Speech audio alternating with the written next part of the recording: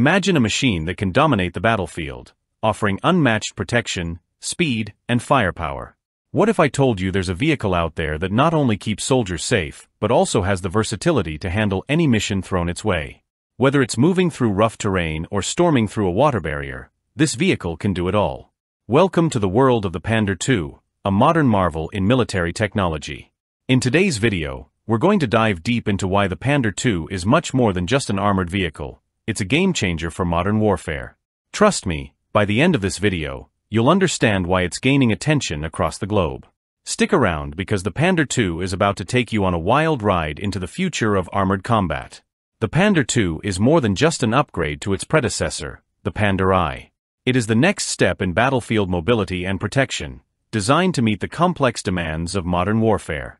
While the original Pandur served admirably, the Pandur II pushes the limits of what a wheeled armored vehicle can achieve. One of the first things you notice about the Pandur II is its impressive modularity. Unlike other armored vehicles, it can be tailored to meet the specific needs of the military force using it. Need a gun carrier? It's got you covered. Looking for a recovery vehicle or a command and control C2 platform? The Pandur II can be adapted for those roles as well. This flexibility makes it an invaluable asset on any battlefield. With the Pandur II, you can choose between a 6x6 or an 8x8 configuration. The 8x8 model is particularly striking, with an extended hull that provides more internal space and an additional axle for increased mobility. This extra space can be crucial in combat situations where troops and equipment need to be transported quickly and efficiently.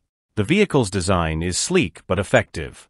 Its low profile, angled armor, and large run-flat wheels make it a difficult target to hit, while its sloped glacis plate offers added protection. In military terms, this combination is gold, stealthy enough to avoid detection yet armored enough to withstand enemy fire. The Pandur II can also be outfitted with a variety of weapon systems. Imagine a turret on top, mounted with a 30mm autocannon, capable of laying down serious firepower. For those situations where more firepower is needed, an upgraded turret can house a 105mm cockerel gun, turning the Pandur II into a formidable tank killer. Anti-infantry operations? No problem. The Pandur II can be equipped with traditional machine guns like the 7.62mm or the 12.7mm Browning HMG, both of which are proven to be effective against enemy troops. This makes it a versatile vehicle for different mission types, from urban combat to open battlefield engagements. But that's not all. The Pandur II's anti-tank capabilities are what make it stand out. It can be armed with ATGMs, anti-tank guided missiles, such as the American TOW-2 or the Israeli Spike LR. These missiles give the vehicle the ability to engage and destroy enemy tanks from a distance, making the Pandur II a deadly threat to armored forces. What really sets the Pandur II apart from other armored vehicles is its amphibious capability. In modern warfare, terrain can often be a barrier, but not for the Pandur II. Whether it's crossing rivers or fording other water obstacles, this vehicle moves through water with ease, using propeller jets to maintain speed. The engine powering the Pandur II is just as impressive. A turbocharged, liquid-cooled, 6-cylinder diesel engine allows the vehicle to reach speeds of up to 105 km/h on land, while offering an operational range of up to 700 km. This means it can cover vast distances without the need for constant refueling, an essential feature in long missions. Troops can access the Pandur II through the powered rear door or through roof-mounted hatches. This design ensures quick and easy entry and exit, which can be the difference between life and death in combat scenarios. Imagine being in a firefight and needing to deploy troops quickly. The Pandur II's design has your back. One of the countries that has fully embraced the Pandur II is Portugal.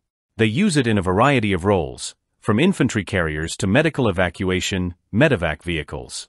The Portuguese army knows that having a single vehicle capable of performing multiple tasks is invaluable.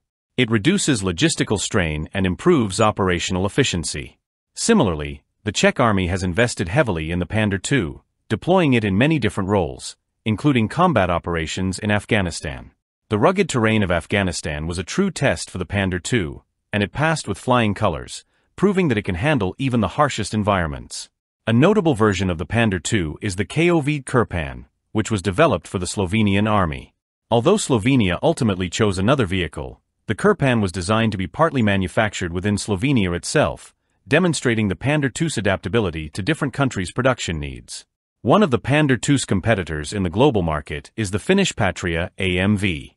While both vehicles have their strengths, the Pandur II stands out for its balance of firepower, speed, and adaptability. It's this balance that has won over several militaries around the world, ensuring its continued presence on battlefields for years to come. In 2023, the Pandur II continues to be adopted by militaries across the globe, including Austria, Indonesia, and Portugal. One of its latest customers is the Philippine Army, which has selected the 8x8 version to serve as the Sabra light tank, incorporating advanced Israeli Elbit systems electronics and weapons. This demonstrates how the Pandur II is evolving with new technologies to meet the needs of modern armed forces. The Pandur II's combination of mobility, firepower, and protection makes it an asset in any military operation. Whether it's being used to transport troops, engage enemy tanks, or support infantry in urban combat, this vehicle can do it all. It's easy to see why the Pandur II has become a favorite among militaries. Its ability to adapt to different roles means that it can serve a wide variety of missions, from peacekeeping operations to full-scale warfare. The Pandur II also represents a shift in modern armored vehicle design, where modularity and flexibility are key. Gone are the days when a vehicle could only serve one role. Today, militaries need vehicles that can be adapted on the fly, and the Pandur II delivers on that need. So whether it's moving swiftly across the battlefield, engaging enemy tanks from a distance, or transporting troops through rough terrain, the Pandur II proves time and again that it's more than just a vehicle, it's a force multiplier. And that's the story of the Pandur II, a vehicle that's rewriting the rules of modern warfare. Its versatility, firepower, and amphibious capabilities make it one of the most sought-after armored vehicles in the world. Now that you've learned about what makes the Pandur II so unique, it's your turn to act. Don't forget to subscribe to our channel for more fascinating content about the latest in military technology. If you enjoyed the video, give us a like and let us know your thoughts in the comments below. What do you think is the most impressive feature of the Pandur II? We'd love to hear from you. Stay tuned for more exciting videos, and thanks for watching.